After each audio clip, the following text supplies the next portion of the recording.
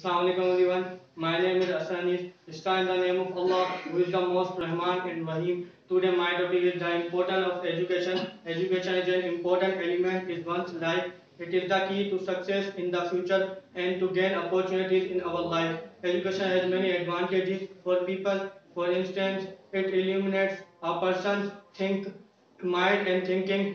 It plays students to plan for work. Having education increased area, people think, feel and behave in a way that contributes to their success and improve not only personality satisfaction but also their community.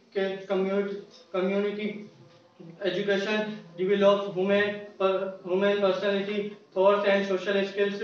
It also prepares people for life experience. It makes people have a special status in their own society and everywhere they live. I believe that everyone is entitled to have education from cradle to grave. There are various benefits of education, of having education, and having a good career, having a good status, and having self-confidence. That's all about my presentation. Ask any question.